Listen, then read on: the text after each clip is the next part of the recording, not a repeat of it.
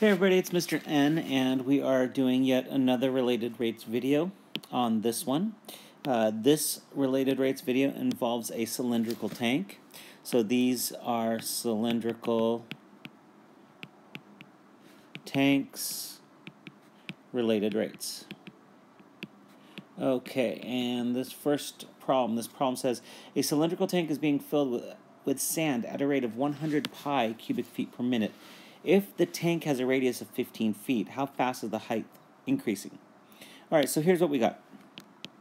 We are given this cylindrical tank, and it is being filled with sand at a rate. Again, this word, keyword right here, rate, tells me 100 pi cubic feet per minute. So that's a volume. So this means that this is being filled with a dV/dt, the change in volume over time, that's our rate, at 100 pi cubic feet per minute. If the tank has a radius, another key piece of information, a radius of 15 feet, how fast is the height increasing? So we need dH/dt, so how fast, that's a rate for the height. So this is what we're trying to solve for.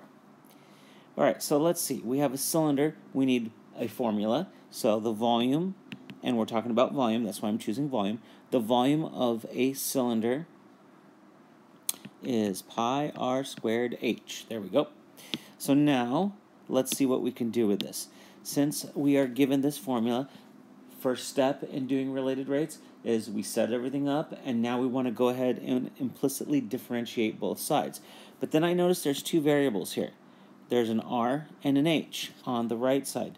Well, what do? Well, look, this remains constant. On a cylinder, that does not change. If you want to go ahead and put 15 in right now, you can, or else just treat it as a constant, because no matter where I am, how high up I am, that radius stays the same. So let's go ahead and say dV/dt is going to be pi r squared. So I did not take the derivative here of r because it's a constant, but I will take the derivative of the height, which is dH/dt. Now, suppose you had taken the derivative of it and you used a product rule. Well, then you'd sit there and say, well, what is dr/dt? Well, it's not changing, so that would be 0. So it would cancel itself out regardless. All right, so now let's see. Let's plug in some numbers. We have 100 pi right here equals pi. We know the radius is 15 squared.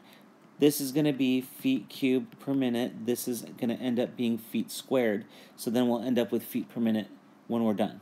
And this is going to be dH/dt. So here we end up with 100, and the pi's reduce, over, let's go ahead and divide the 15 squared, which is 225, dH/dt, which gives me a final value of dH/dt of 4/9, which is about 0.4 repeating feet per minute. So the keys, what are the keys to doing cylinders? Well, we need to first make sure we know our formula for a cylinder, which is that. And secondly, this is a constant. That radius is a constant, so it's not going to change.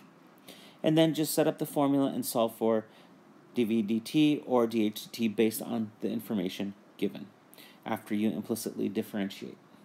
Now, if they ask for surface area, obviously we'd use a surface area formula, and we'd go from there. So hopefully this helped, and good luck with your related rates.